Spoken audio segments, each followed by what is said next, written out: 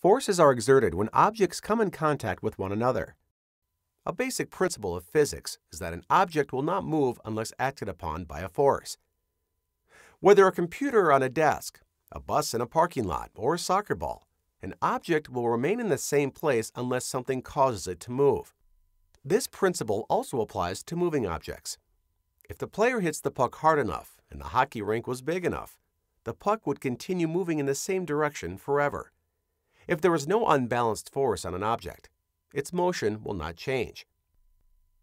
Just because an object remains stationary or because an object moves with constant velocity, it does not mean no forces are acting at all. For example, the force of gravity is acting on the 8-ball, keeping it stationary.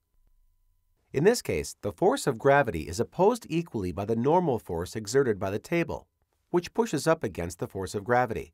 The two forces balance, and so there is zero net force and the ball remains in position on the surface of the table. When the player strikes the white ball, hitting the 8-ball, energy is transferred, so the 8-ball is subject to an unbalanced force.